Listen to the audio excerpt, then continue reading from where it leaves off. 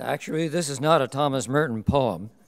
It's the winner of the poetry of the sacred, the poetry of the spiritual, by which has been something that was organized by the organization of the what's the name of this place?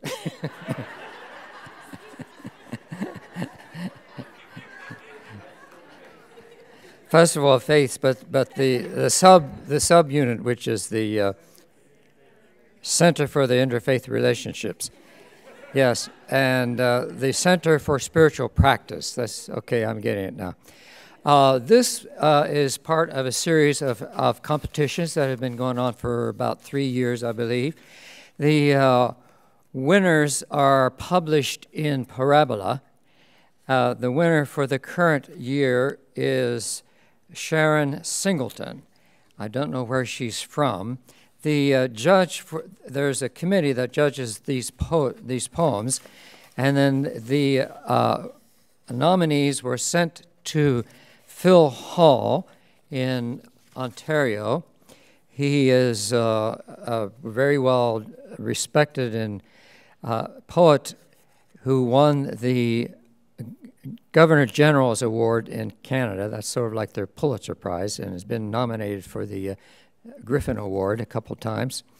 So this is the winner he picked for this year, by Sharron Singleton. I praise unsalted butter, it is cheap for the price, and pearl buttons which keep all the secrets. Translucent parings from baby's fingernails, and the danger of color. Dare to enter Delphinum's cobalt. I will wait at the gate and hope you'd return. And this is just here and now. What about the Assyrians? Their white coats and amber bracelets, the frogs that rained down on Leicester, Massachusetts in 1953. What about nipples and contrails, gold lame, branching dendrites you will never see? What about the bright planet that does a little jig when you look at it? Yes, I know there's more. There will always be the thin Vietnamese girls, arms flung out, running naked down the end of the world.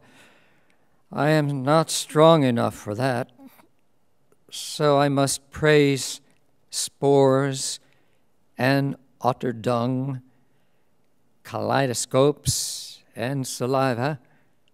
Fritz Nielsen, a bearded man who spends his time in tops of trees in the Amazonian rainforest. They all want in. Freckles, the Sangre Cristo Mountains, burnt sugar, the tall Maasai woman who yelled at me, the pale honey-colored toes of mice. I could spend my life praising. I could choose to die with rhubarb on my lips. It closes with a piercing, but opens with the Spirit's breath.